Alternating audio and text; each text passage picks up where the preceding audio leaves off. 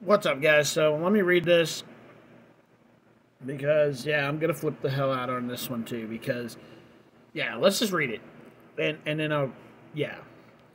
The total amount of donation received by the online fundraiser for the Duxbury, Massachusetts father whose 3 children who died after a tragic incident. No, it's not a tragic incident. You're making it sound like it.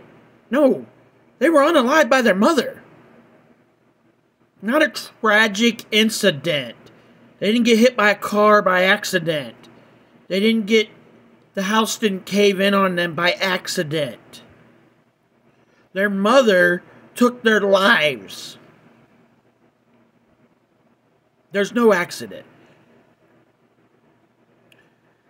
It was approaching 1 million on Tuesday afternoon. The GoFundMe was created for Patrick to help him pay for medical bills, funeral services, and then this is the part that pisses me off. Legal help. According to its description, the 3 young kids he shared with his wife, Lindsay, 5-year-old Cora, 3-year-old Dawson, and 7-month-old Colin.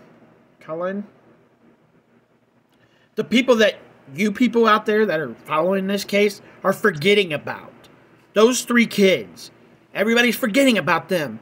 Let's only talk about her. Not the 3 kids that she took their lives. And why is the GoFundMe to help her with her legal? No, this GoFundMe should have been for funeral bills, period. Period.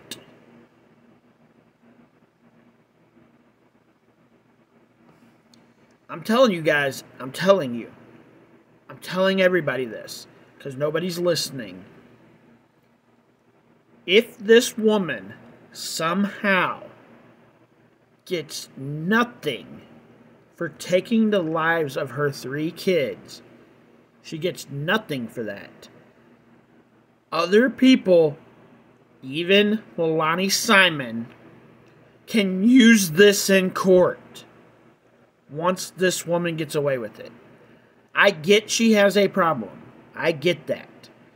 What I don't get is, soon as he left, it happened, but it didn't happen like it multiple other times it could have happened. No, this was, to me, is planned. I don't give a crap how anybody looks at it.